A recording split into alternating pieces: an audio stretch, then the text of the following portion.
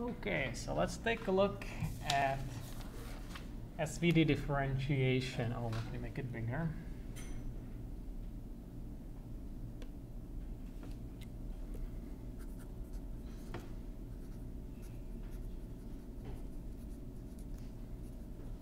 So first of all, what do I actually mean by this, right? So SVD, you should remember by now. So SVD means that I have a matrix. Let's just consider a real matrix M by N.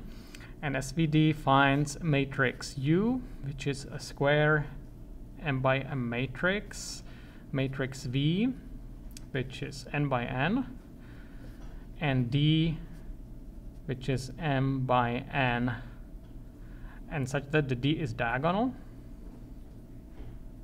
and both U and V are orthonormal. So what that means that UTU is identity and VTV is also identity, right? And these three matrices satisfy that A equals U D V transpose. That's single value decomposition, which you should be familiar with because we used it quite a few times. Maybe the focus is not ideal. Let me see.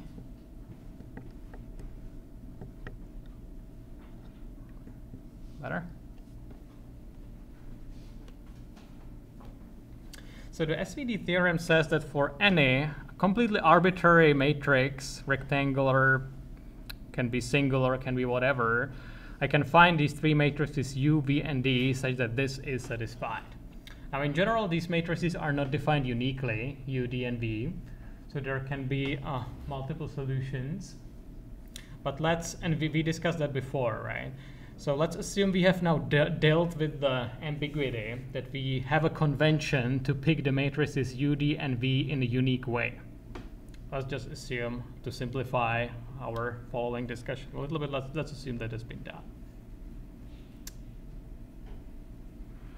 So it works for completely arbitrary matrices, but we'll be mostly concerned about 3 by 3 matrices because that's what occurs in physics-based most frequently. Like for example, deformation gradient, right? That's where we were computing SVD quite a lot. And the first, or one of the cases where this comes up, SVD differentiation, is if you want to do implicit integration for a correlated elasticity, as we discussed in finite element method. Okay, so what do I mean by differentiating SVD? So for every matrix A, U, D, and V exists, and we assume that we pick the convention so that they also exist uniquely. So that means that the U, D, and V can all be understood essentially as functions of A, right? Because for a different input A matrix, and we can now just think about 3 by 3 matrices, I get some U, D, and V matrices. So the factors can be seen as functions of the input matrix, right? After assuming uniqueness, assuming uniqueness. So now, what is the question of differentiating SVD? The question is basically, if I have some matrix A, some deformation gradient, and I perturb it just a little bit, I just add a little bit of a displacement, how does the U, D, and V matrices change due to that perturbation, right? That's intuitively what derivative means. That's what differentiation means, right? So in other words, I need to also find out how sensitive the U, D, and V's are to changes in individual components of A. Does that make sense? So the question is how to compute the derivatives of these functions U, D, and V with respect to A. So the first thing that can look a little bit daunting if I just write it like this, what type of an object this is, right? So the U, for example, let's look at the U function. The U function is a function from 3 by 3 matrices to 3 by 3 matrices, right? It consumes an A matrix, which I assume is 3 by 3, and it produces a U matrix, which is also 3 by 3, and also orthonormal. So the derivative of U by A is technically speaking a 3 by 3 by 3 by 3 tensor. But with the concept of differentials, we can actually avoid we could, for most parts, we can avoid dealing with these tensors directly. So we don't have to worry that much about this. So yeah, so if u and similarly d and v are functions like this, then the question is, how can we differentiate them? So the problem is that we don't really have any explicit formula, right, which would tell us how to compute u based on a, right? That we have algorithms for SVD, but they don't really give us like a formula, like an analytical expression, closed form expression. It's an algorithm. So symbolic differentiation is not going to help us, right? Normally, if you have some sort of, no matter how complicated formula you have, you can always subject it to symbolic differentiation, feed it to MATLAB or Maple or Mathematica, and that computes derivatives for you. Well, not in this case, right? Because we don't really have this formula to begin with, right? We have this algorithm that computes it. That's fine, but we don't really have an expression we could differentiate symbolically. So how can we deal with this? So that's one complication that's here. And the other complication is that we are dealing with functions of matrices, which sort of complicate things a little bit with this like tensorial type of stuff. So there are basically two groups of people. One group says that this is a relatively easy thing to do because computing derivatives is relatively easy. And the other group of people would tell you that this is a relatively impossible thing to do. And right now it looks like it's almost impossible because I don't even have an expression, so how to differentiate it, right? And today I would like to convince you from the almost impossible to almost easy mindset. So the tool to deal with the first problem, the problem that we don't really have an explicit formula for the u, d, and v functions, is called implicit differentiation.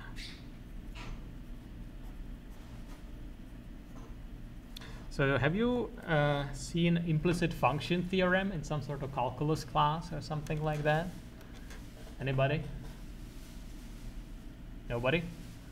Maybe that's good because we had it when I was in college, and all I remember was it was really complicated and had like a lot of corner cases and ended up being one of the most complicated theorems because the mathematics around it is pretty hairy, but the idea is very simple. So let me give you the idea.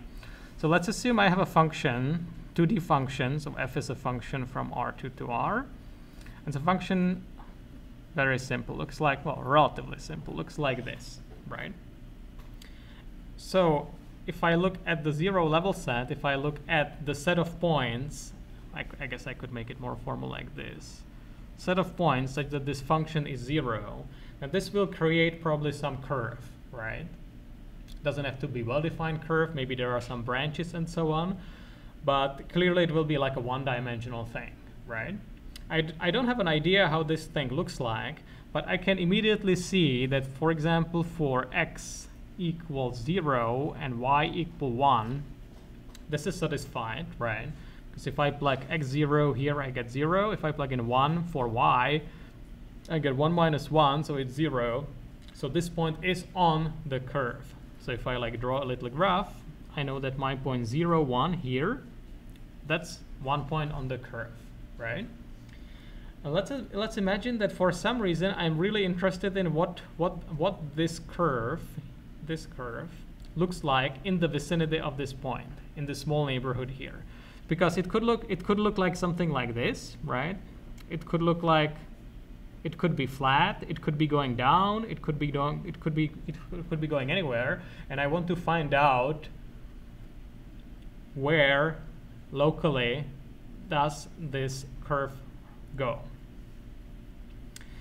I have a little bit of a problem. That's why the mathematics gets funny. If the function wanted to go this way, because in this way, if I look at it as a function, so if this is my x-axis and this is my y-axis, if I looked at it as a function, if the function wanted to go straight up, that would mean it has derivative infinity, right? And that's a bit of a problem. Another problem could be if like the function decided to branch here, right? If it was some bifurcation like this, to be another problem.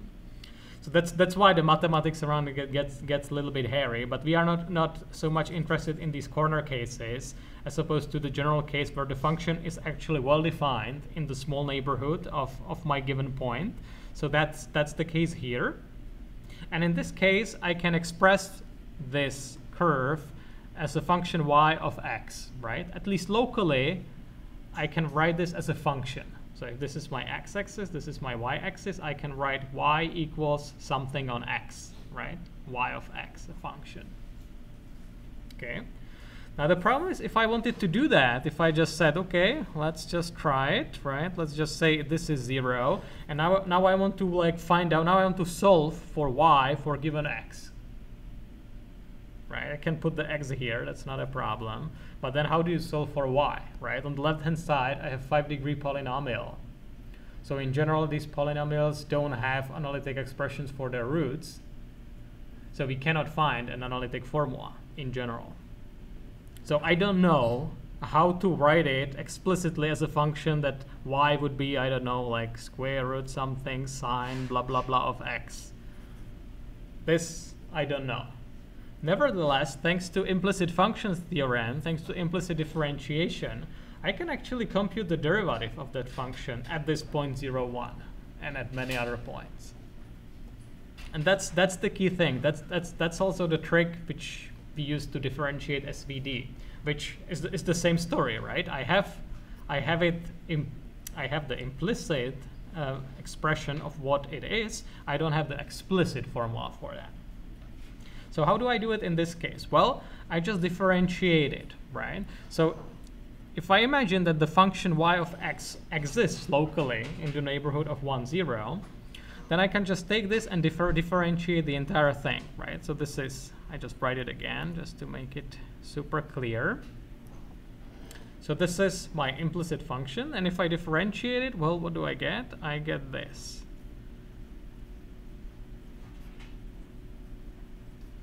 And x differentiates just to 1, right? And from this, I can solve for the derivative.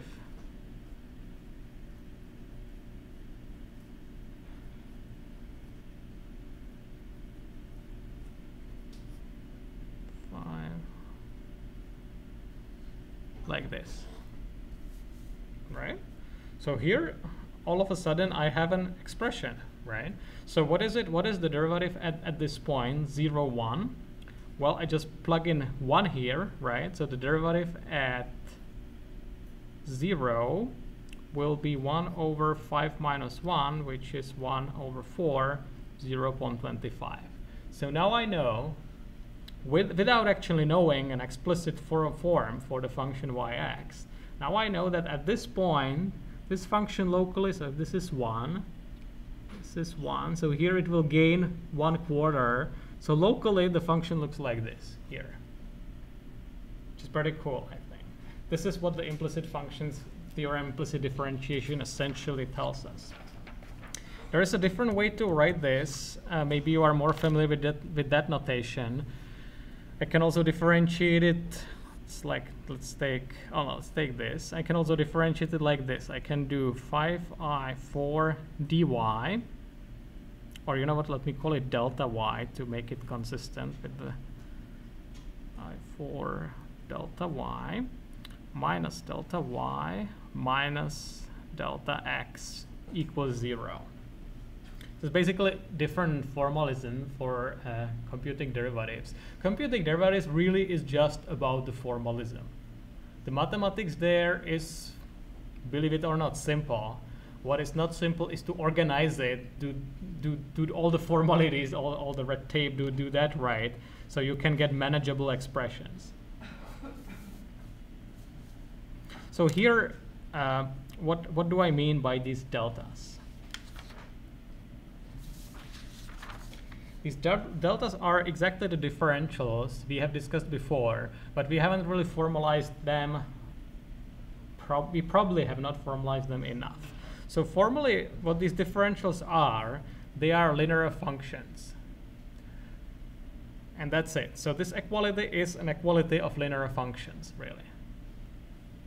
So the picture to keep in mind, to make it a little more palatable, if I have a function which I'm differentiating, some sort of funny function which I'm differentiating, let's say I'm differentiating it here, then the differential at this point, at every point, so let's say this is some point A, the differential at this point is the locally best linear approximation to that function.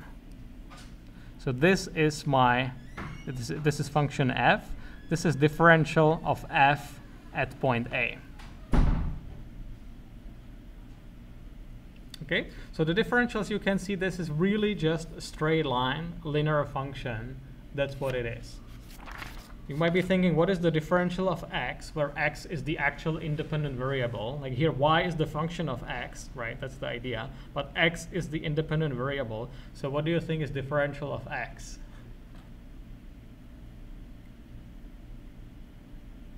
It's the simplest possible linear function you can imagine. So what is that?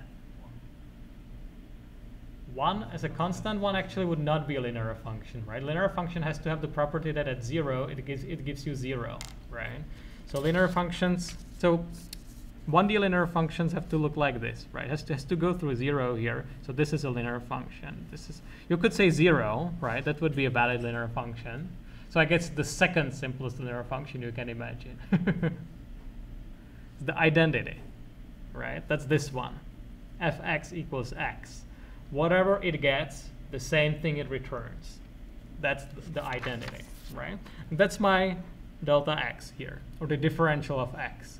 That's the identity. And the differential of y, it means at a specific chosen point. This is, the notation doesn't really capture that, but I always mean I pick some point, and the differential relates to that. The differential is for the given point, because if I pick, of course, if I pick a different point, I get a different differential, right? So the notation does not explicitly, I guess if I wanted to be really pedantic, I could do something like this, where the A is the point where that's being computed.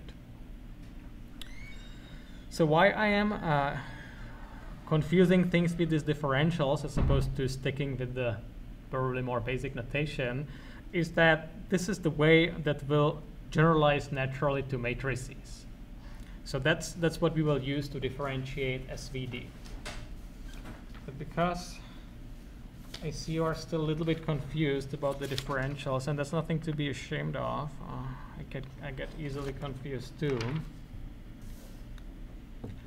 Let me give you a 2D example, because the 1D examples might be like deceptively simple.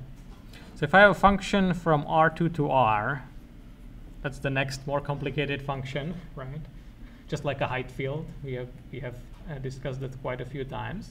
And let's say I am quite interested in the neighborhood of point x0 and y0, right? That there is some interesting point there, and I want to study how the function locally behaves near this point, right? So you know that I can write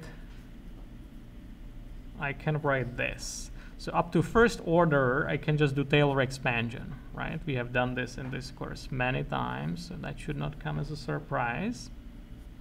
And here, what I put here is the differential AB. So this approximately equal means to up to first order accuracy. This means this is the value of the function exactly as x0 and y0. And this says that if I, oh sorry, this was supposed to be B.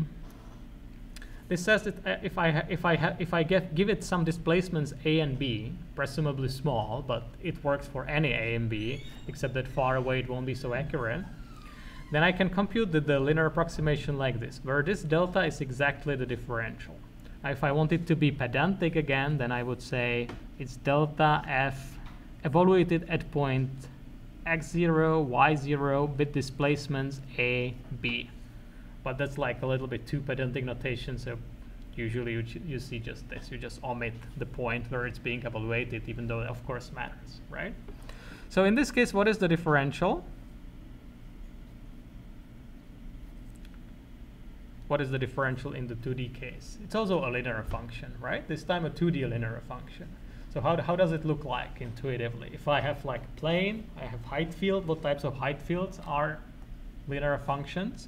They have to pass through 0, right? At 0, linear function at 0 always must be 0. No way around it.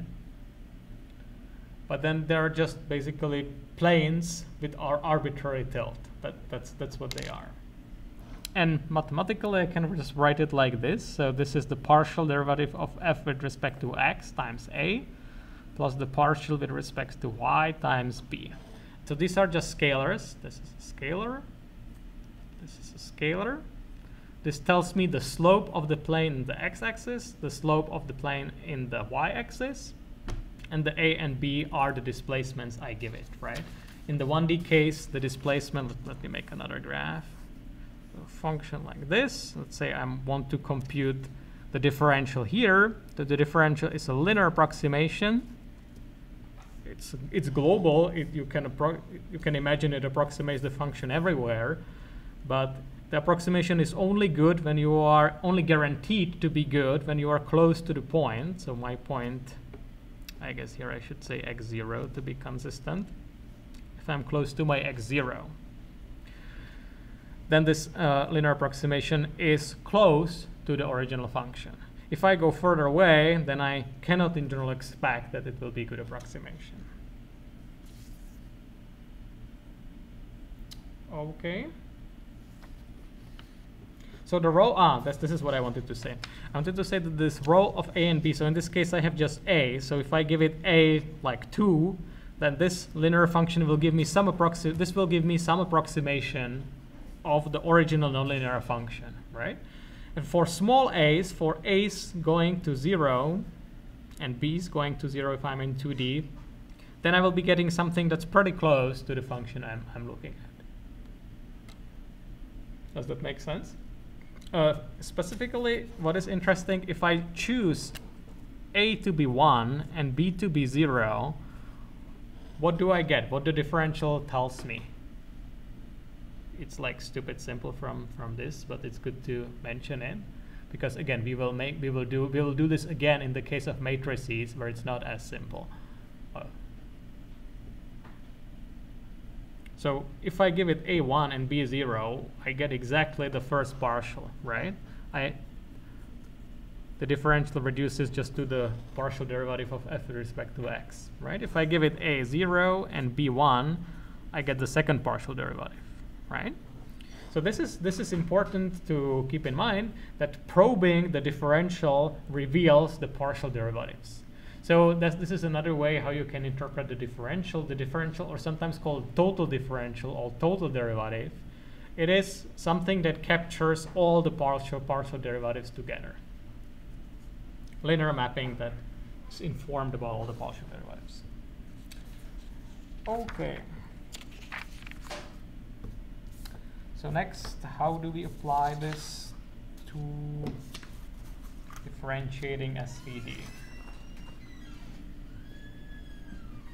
So the nice thing about differentials is that the standard rules of calculus work for them. So for specifically the product rule works for differentials, right? So this is how the SVD works, where now I understand that u, d, and v are functions of a, where a is the independent parameter, that's my input, and the u, d, and v, they depend on it, because that's how the SVD function works, right? You give it a, and it produces u, d, and b. So because differentials observe the product rule, then I can write that the differential of a is the differential of u dvt plus u differential of d vt plus u d and the differential of v transpose. Okay. Now what are these differential of a, differential of u, differential of d, differential of v? That's exactly the same idea which I was just illustrating, except that here it's a little bit more complicated because, as I said before, the u is a function like this from 3x3 matrices to 3x3 matrices, right? The same for d and v, same thing. And that's arbitrary nonlinear function. So the delta u is the function with the same type, differential of u, except that it's linear. Now it becomes linear function. So it's a local linearization of the u function. And again, keep in mind it's always for a chosen point where I'm evaluating it, right? For a given A, there's some now I assume uniquely defined UDV, so that's the point I'm looking at.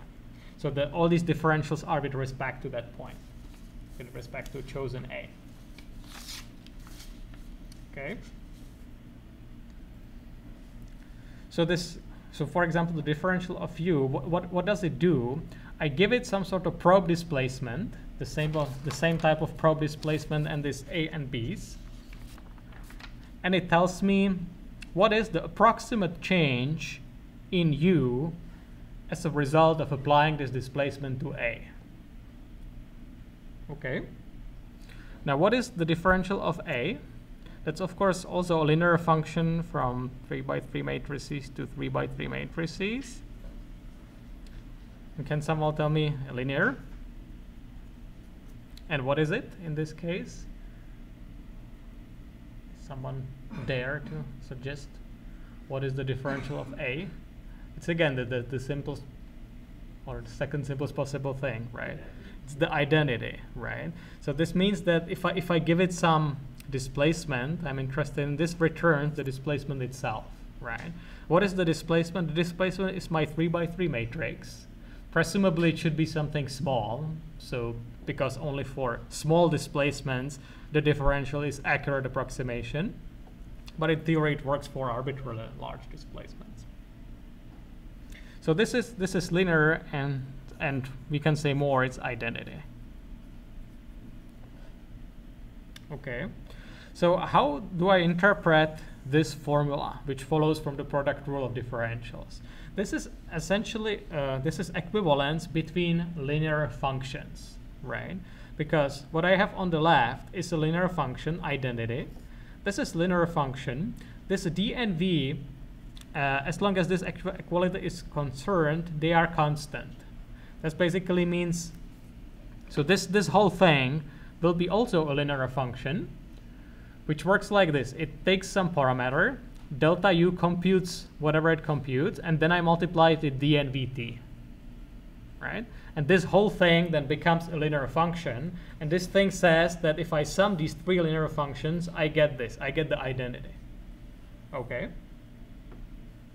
So the one way you can easily wrap your head around this is by assuming that somebody already gave you a probe displacement. For example, a nice one would be like this: 1, 0, 0, 0, 0, 0, 0, 0, 0, right? That's sort of the analog of what I was doing here. If I give it 1 and 0, then I get the simple thing, then I get the partial derivative. So here I also get essentially a partial derivative, right? This would be one good example. Another one would be, guess what? 0, 1, 0, 0, 0, 0, 0, 0, and so on, right? I have 9 choices. I can put the 1 anywhere. And if I probe it with all these displacements, I capture the entire information about the differentials, about all the differentials. Okay, because all of them are linear functions. So I get a complete understanding of a linear function by describing its action on basis vectors, right? And the basis vectors, or basis matrices, whatever we want to call it, for 3×3 matrices, they look like this, right? In general, I could write it as EI, EJ transpose, where those are standard basis vectors. That's just a fancy way to denote all these 9 matrices. But I think it's clear what these mean, right? So let's assume that somebody gave us one of these displacements, okay? For example, this one. In that case, the delta A, what will the delta A be? If I have the displacement fixed, that the delta A is identity, right? So it just returns the displacement itself. So it returns the matrix. So this delta A becomes a 3×3 matrix, okay? In the same way, delta U, delta D, and delta V also become just a 3×3 matrices. So the moment the displacement is fixed, then this is a simple equality of 3×3 matrices. Okay, the linear transformations go away, and you can think about it just as regular. These things become just regular matrices. No funny business there. Just 3×3 matrices. Okay, for a fixed displacement. But you can always think about it as that somebody fixed the displacement. So it essentially doesn't matter. But I guess the easiest way to think about it is assume that you are like constructing, assume that you are constructing like a C function, right? Like differential of u, which tells you which you have the displacement as a parameter. So the displacement is given to you. So we know what the delta A is, and it's a 3 by 3 matrix. So you know what, let me make it simple. Let's just assume it's this, okay? So in this case, this is just this. That's this 3 by 3 matrix. And what do we need to do? We need to solve for the delta U, delta D, and delta V, right? We have already computed the SVD of A, so we already know what the U, D, and V matrices are, right? We also know what the delta A matrix is, because that's whatever displacement we chose, for example, the first one, okay? So all we need to do to finish computing derivatives of SVD is to solve this matrix equality for delta U, delta D, and delta V. And I will show you next how to do it. That's not so difficult. Does that make some sense?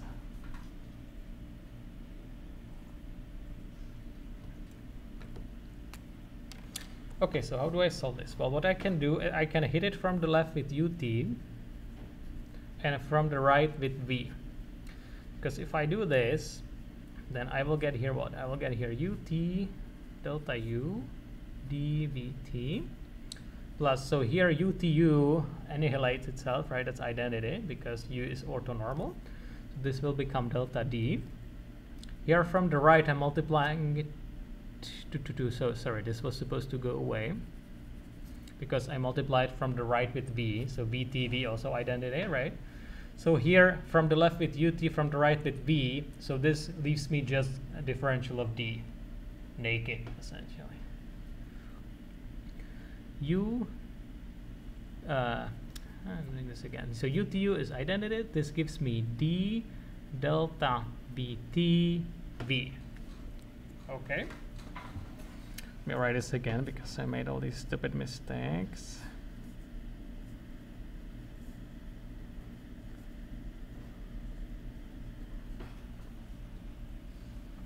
I just rewrote it without mistakes. And what you can notice about this is that this is equivalent to V transpose delta V, the whole thing transposed.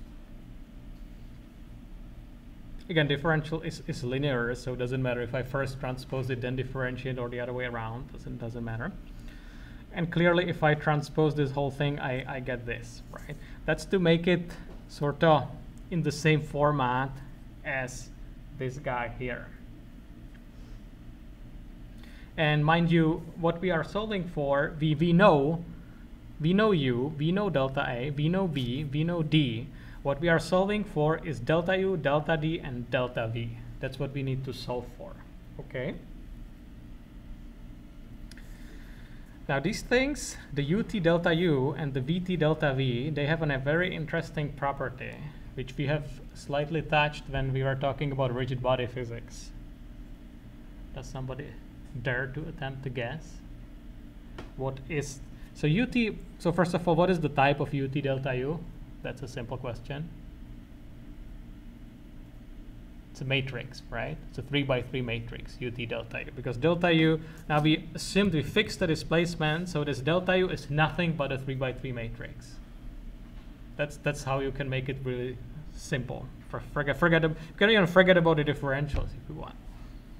Just the matrix. Okay, so UT delta U is also a 3 by 3 matrix. It's a special type of 3 by 3 matrix, however. Can somebody make the connection to rigid body kinematics? And we encountered the same thing. So here is, let's see if you get it during the course of the derivation, right?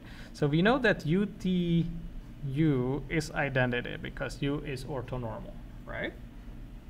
So that means if I compute the differential of UTU, I get 0, right? Because identity is constant, differentiating gives me 0, right?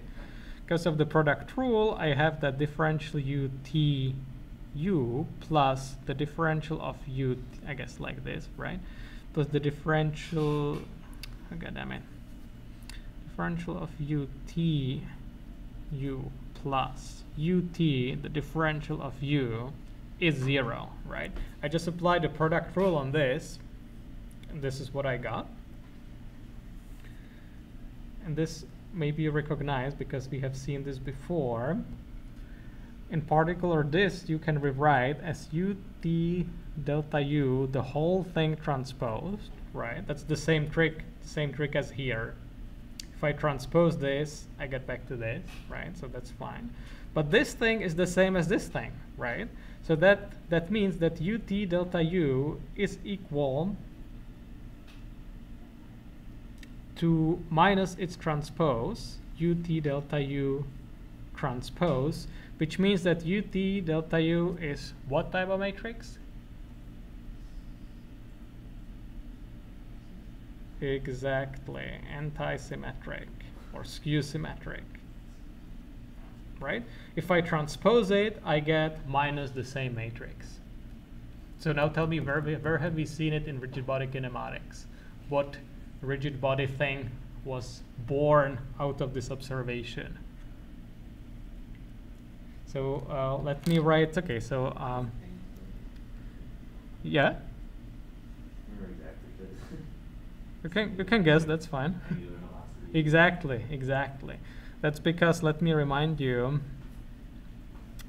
you know what, I will denote this as u tilde, this, so I don't have to write ut delta u all the time. Let's just call this u tilde, why not? And then this matrix, because it's anti-symmetric, it must have zeros on the diagonal, right? That's the only number that is equal to its own negation. And here is some u1 thing, some scalar u1, u2 tilde, u3 tilde, and here have to be the opposite ones. Minus u3 tilde. Okay? So this is my u tilde matrix, a general 3x3 anti-symmetric matrix, right? Most importantly, this has 3 degrees of freedom, u1, u2, u3 with tildes. And this is also how angular, exactly as you said, that's how angular velocity, that's how we derived angular velocity. So for Vt delta v, I could write the exact same thing, right? For Vt delta v is also anti-symmetric. It's exactly the same argument, also anti-symmetric. Right? So also just 3 degrees of freedom. Some v1 tilde, v2 tilde, v3 tilde for the v. So we can say that this is v tilde thing. V tilde is v transpose delta v. Okay? Now what is delta d? As I said, it's again just a 3x3 matrix, but of course remember that the d was diagonal, right? So the differential, of course, is also just a diagonal matrix. If there were zeros, you couldn't get any non-zero by an accident or something. So the delta d also has just 3 degrees of freedom, right? And that's nice because this is an equality between 3x3 matrices. So that means it is a 9 equalities altogether, right? And on the right-hand side, we have exactly 9 degrees of freedom. So that nicely adds up. That looks like we will be able to solve it, which we will.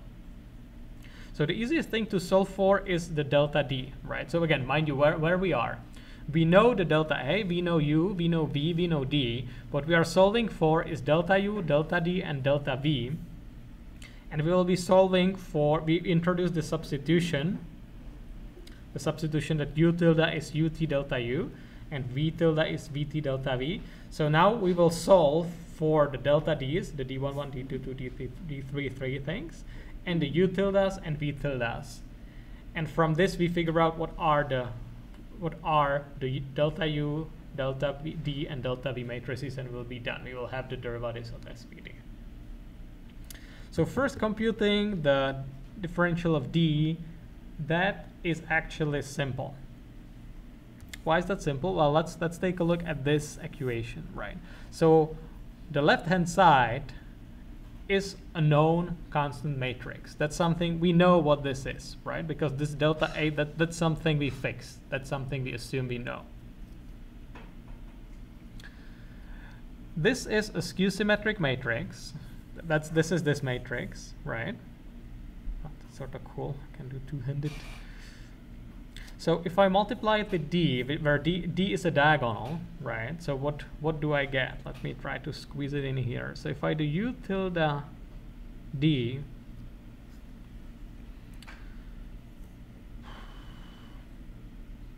I need to denote it different. You know what? Let's give these tildes too, so it's sort of compatible.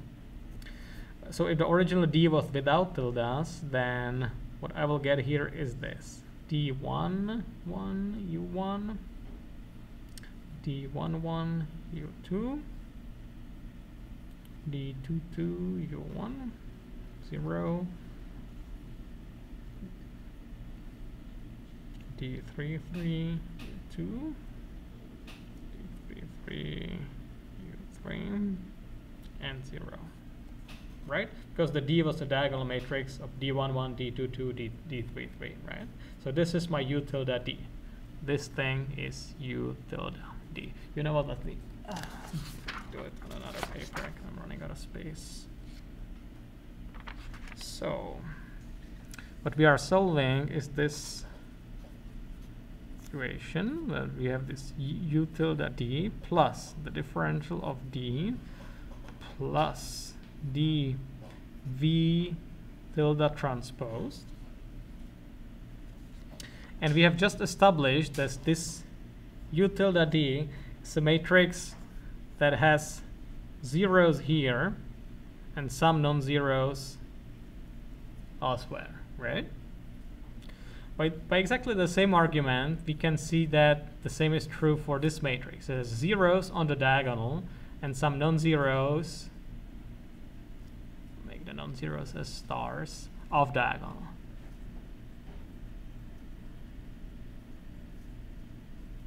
Okay, and the delta D is a diagonal matrix. So because we know this, solving for delta or computing delta D is trivial, right? We just look at the diagonal here and that's delta D, right? Done. That's really as simple as that. So all we need to do is pick a displacement, delta A, compute the SVD, so we have the U and V matrices, and immediately we have the derivatives, or the differential or the partial derivatives of the single values. That's what's in the D matrix. Okay?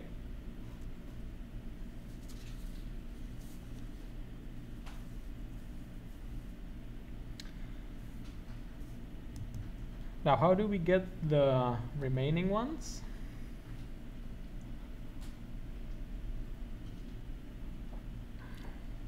How do we solve for the rest? So we already know what is in here. So I guess I need to write it more carefully.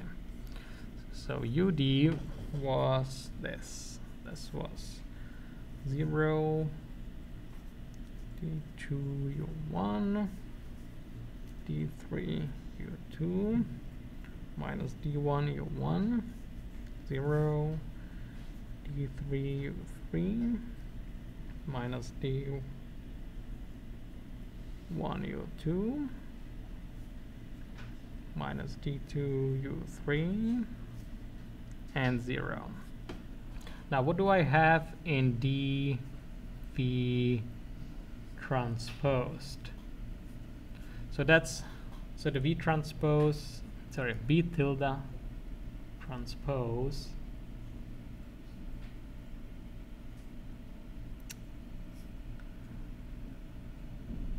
looks like this, so that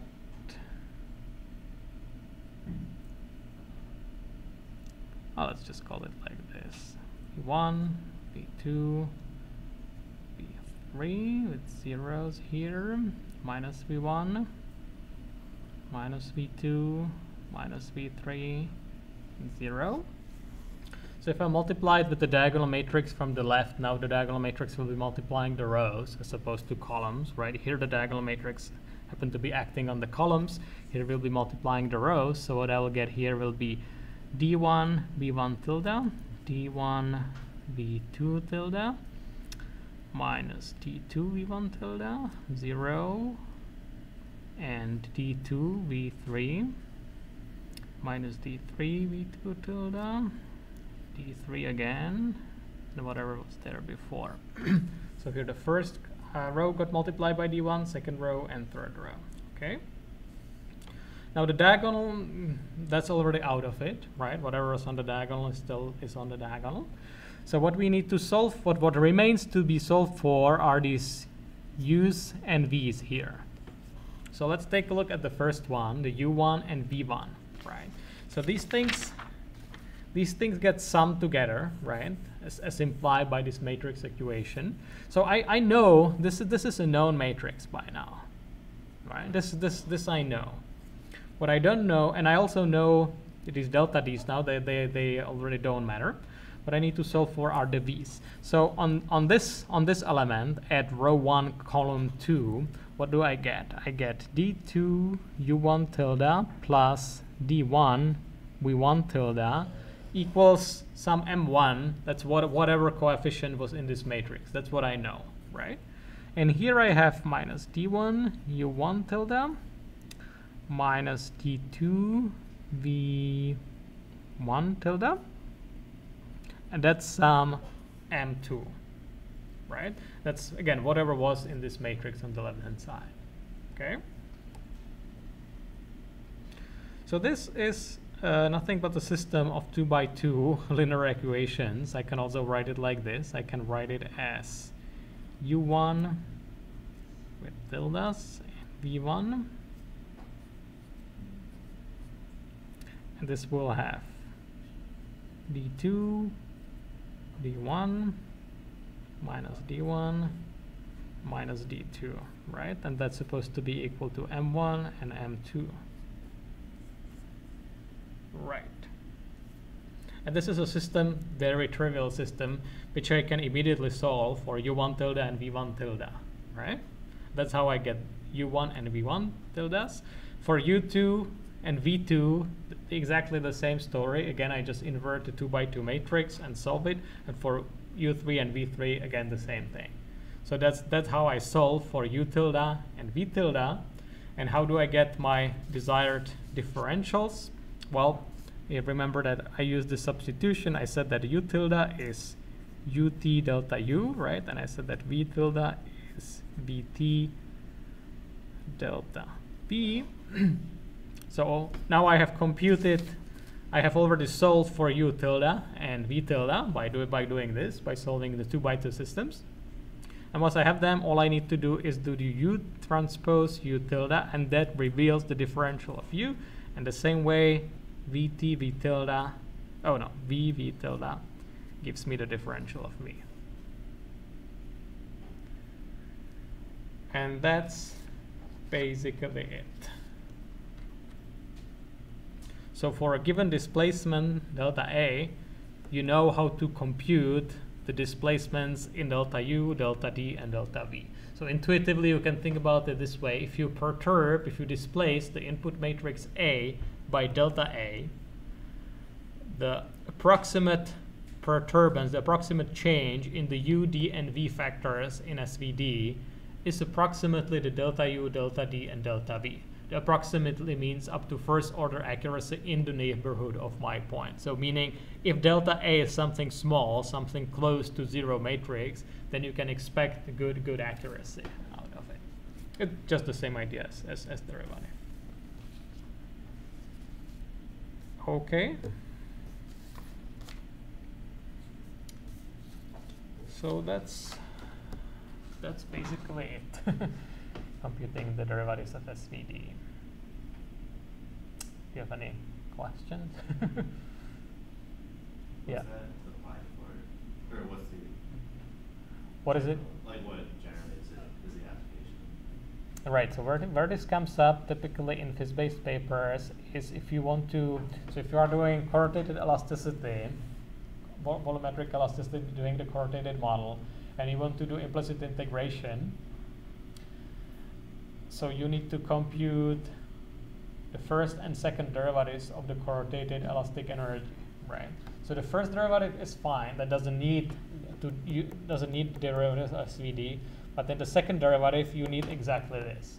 To compute the Hessian of the energy due to coordinated elasticity, you need the derivatives of SVD. And it has other applications. I have seen some computer vision applications, which I don't remember what exactly it was. In general, I think it's probably occurring quite commonly, right? Because if you have, it's basically answering the basic question, like, if my matrix changes by a little bit, by how much do the U, V, and D factors change, right? That's exactly what you need to do in implicit integration. We have done it already for mass spring systems, right? And this is basically how you can do it for coordinated elasticity volumetrically. So where this came up with, why I chose to cover this, is because this also appears in the snow paper, the popular Disney snow paper, which everybody wanted to be implementing, even though it's pretty difficult. That's about the snow simulation they used in Frozen. So, and then there they are using the same thing. The problem with this is that, again, people either think it's trivial and they like don't mention it at all, or mention it like few sentences at the end of the paper, or they think it's like impossible, so they don't even talk about it. So it's pretty difficult to find like a detailed explanation. Really, just I believe that you could go ahead and implement this based on this explanation. I don't think you can go ahead and implement it based on the explanation that's available in the original papers, because it like gives you like 3 sentences with like all sorts of differentials, and go figure how to actually compute it.